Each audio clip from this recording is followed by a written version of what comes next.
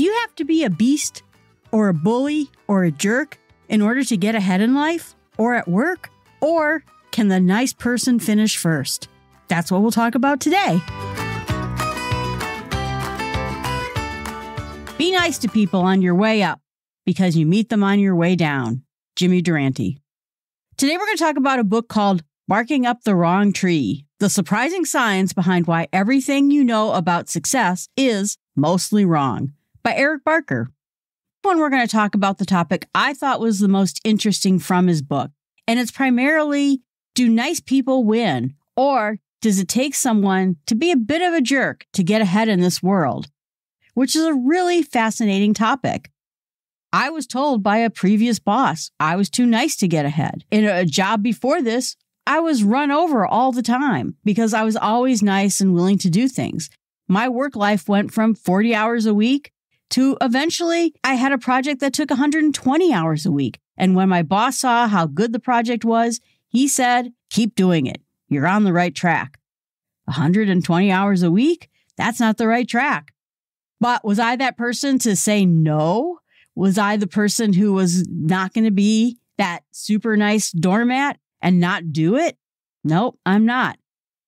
So this particular topic was really interesting to me. This topic he covers in a way that I found was a little bit different than what I expected. You might think, is it just about the nicest person getting ahead? And it isn't as easy as that, because it's not like nice and not nice is a spectrum. We are complex people. And so sometimes what some people consider to be not very nice, other people will consider it to be direct or focused, or someone with a different view than us that keeps telling us how different his or her view is. So the first point he likes to bring out is that appearance matters more than actual truth when it comes to the office workplace. Essentially, what your boss thinks of you is more important than the actual work you're doing, and that people who made good impressions got better performance reviews than the people who actually worked very hard, but didn't manage their impression at all. He quotes an associate business professor at Stanford, Jeffrey Pfeiffer. The lesson from cases of both people keeping and losing their jobs is that as long as you keep your boss or bosses happy, performance doesn't really matter that much. And by contrast, if you upset them, performance won't save you. And I've known people, especially when you work in the technical world, who are real jerks, who aren't very good with people. I had people that I worked with on my team who were terrible to the people that called in asking for support, but technically top notch. They knew their stuff. I think about the show House and how House is a doctor who's terrible. He's awful to people. He's awful to the people around him, but no one is smarter than he is. He knows about so many different rare diseases that he cures all the people. So the question is, would you want to have a doctor like House? The best, the brightest? Or would you rather have a doctor who can tell you things in a way that makes sense to you? Maybe they're going to get it wrong, but they're going to be there with their bedside manner, helping you feel comforted. And I think I find myself smack dab in the middle. I talked to my mom about this once, and she had a doctor she did not like because he told her a truth. And she didn't like that very much. Meanwhile, I had a doctor, because I'm overweight, I said to her, look, I know I have to lose weight. And she goes, no, you're fine. To me, this was a doctor I could never trust again. She was not telling me the truth. But that doesn't also mean that I want my doctor to be Dr. House. I want someone who is more on the truthful side, but at least somewhat compassionate as a human being. I have a friend who said she would love to have Dr. House as her doctor because she knows that she would always get the right answer. So I think that scale works out differently for a lot of people. And he said that the unfortunate thing about it is jerks thrive. Jerks do really well. Harvard Business Review mentions another trait on the Big Five personality test called agreeableness. And you know what? Men who were low in that trait actually made much more money and had better credit scores. They were successful in different aspects of their life. And that doesn't seem very hopeful when you're trying to be the nice person. And then he said there's even a different kind of person, which he calls the Moldovan attitude. Not my problem. It's not so much you're being a jerk. You just don't care enough to do any of the things that benefits other people. He brings up the point that the reason that jerks and people who don't care can usually do okay inside of a company is because everyone isn't that way. If we had a whole company of jerks or a whole company of people who didn't care, the company would cease to exist. Bad behavior spreads, and it goes from person to person. When someone's rude to you, you're rude to them. And if you work for a place where nobody seems to care about their job, then no one else will care about their job. He brings up Dan Ariely, who is fantastic if you get a chance to listen to him on podcasts or read some of his writings. And he said that when you see other people get away with cheating, for example, other people will start to cheat. If you see other people, in his example, speeding, everyone's going to start speeding. That it spreads throughout a company and it spreads throughout an organization. His joke is that there are 3 categories: right, wrong, and everybody does it. And if we see other people getting away with something, we assume it's okay to do too. So the question is can you get ahead by being selfish, by being a jerk, by really ignoring everything that needs to get done? And he brings up the instance of pirates.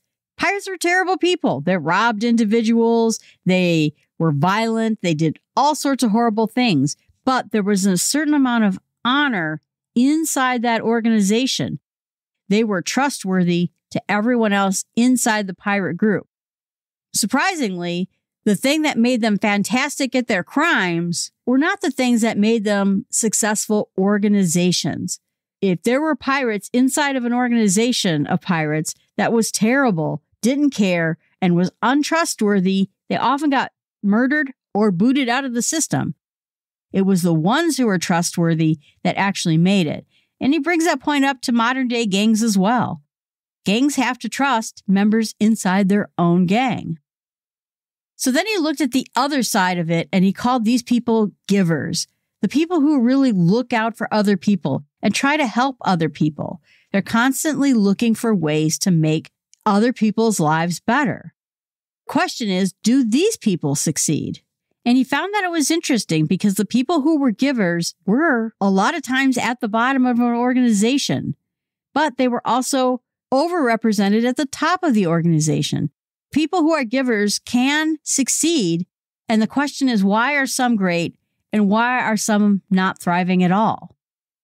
He first points out that the people who were the lowest levels of trust within an organization had an income that was 14.5% lower than the people who had a high or medium high trust level.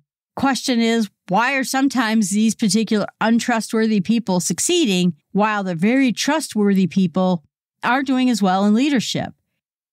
Is it that the people who are strong leaders, tough, a little bit jerky, very focused, are those the people who are really going to succeed as long as they don't cross that low level of trust? At least they do moderately well at trust.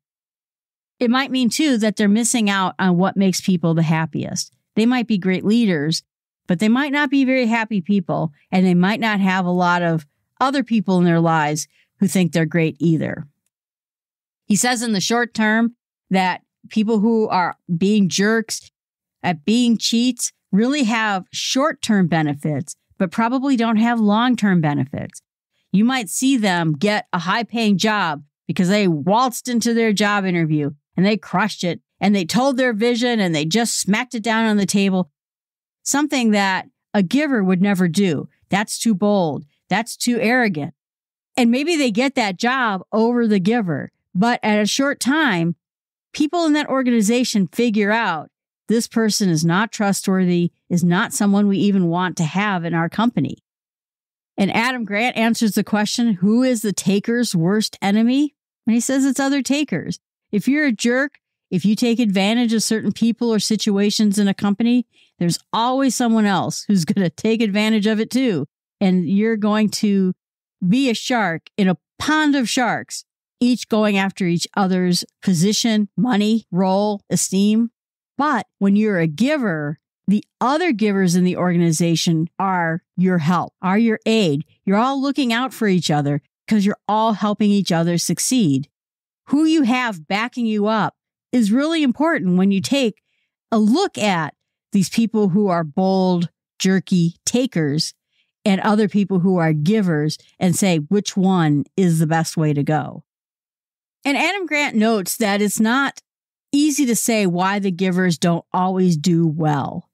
He says that the givers who completely throw themselves at people or individuals always helping other people often get exploited and often get exploited by the takers. And that if they can find some way of building limits so they can actually maybe get their own jobs done, focus on their own vision, and stop giving so much of themselves away, maybe they limit their time that they help other people. That's when they can really succeed, when they put their efforts in as a limited commodity. I'm going to have office hours. Please come see me if you need any help. Otherwise, I'm going to be working on my own projects. If they can somehow define limits to their helpfulness, this will help them be the giver they want to be without destroying their own achievements, their own jobs, and their own careers.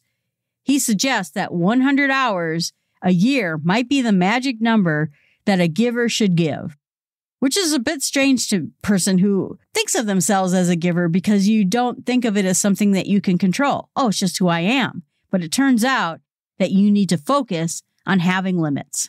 And that makes sense to me, too, when I think about sometimes there have been projects where I didn't get my own project done inside of a deadline because I was spending so much time helping other people do their projects. Or I'd be burning the midnight oil trying to get my own work done because I spent so much of my time helping other people. Seems like that unlimited giver might be the person who ends up at the bottom because they aren't throttling their time enough to become successful in their own work. So he says that essentially jerks will poison their own wells. Eventually they'll stop succeeding because they are jerks. And in the long term, givers will pay off because they're helping other people, they're helping their organization succeed. Can they figure out a way of doing it while still focusing on their own projects, their own work? Is there a way that you can do your work, be a great leader, and still feel like you're a human being at the end of the day? He mentions the prisoner's dilemma. And if you haven't heard that, it's basically a thought scenario. And a lot of times they talk about how the police will do it. That says, if you confess to a crime, we'll give you a lenient sentence. If your partner confesses to the crime and you don't, you're going to get the hammer put on you with sentencing. Or if you both confess to the crime, you'll both get a somewhat lenient sentence. And so the idea is, do I betray the person I was with to get ahead? Do I stand firm in our cooperative agreement? Nobody says a word. Or do I never give in? And so that's been kind of a common thought process about how we get ahead. So they talked about different types of testing scenarios about where people were given an advantage if they were allowed to cheat someone else out of something. And what they found is that the best scenario wasn't either the walking carpet or the unmitigated jerk. It was tit for tat, which means you do something, I do something. I do something, you do something. That each works in the way that reciprocates the work that we're getting from the other person. That way you're not being taken advantage of, nor are you being the jerk. The important thing that when it comes to tit for tat is that you have to be able to forgive. If someone did something harmful to you in the past, forgive them and start them back on the right process again. You think about a country that hates another country, and instead of this outright hate, they do this tit for tat. You act nicely towards me, I'll act nicely for you. If you start holding all the past angers against that group, you'll never benefit. And so that's where forgiveness and not having that deep memory that remembers everything they did to you that was wrong, it's going to help you succeed. You're not remembering an entire history of wrongdoing. And you see that in shows like Survivor and different types of reality TV, where there are people who are jerks. They get voted off. There are people who are doormats. They get voted off too. A lot of times the people who do well in this type of a show are the ones who treat others well, who also treat them well. And you see that in organizations, that people who get treated well by other people in their organization will also get treated well by their organization. People are willing to fight for them. I know in my circumstance, I've had people fight for me in my organization because I've always fought for them too. And he says with the tit for tat, and he calls it the generous tit for tat, which means you're always willing to be a little bit more helpful than maybe the other person, but you're only helpful to those people who are helpful to you, kind to the people who are kind to you. It'll prevent you from being betrayed. If you forgive after being betrayed, that generous tit for tat, that's actually the most successful thing. It's not whether you're a jerk or you're the nice person. It's whether you're playing tit for tat properly. And that's really the point of this particular chapter. It's a way of pulling what he calls nice out of the death spiral. And he quotes Adam Grant again when he said that givers often just get the brunt of every bad thing that happens. They're the people who are constantly getting taken advantage of and beat up over the long term.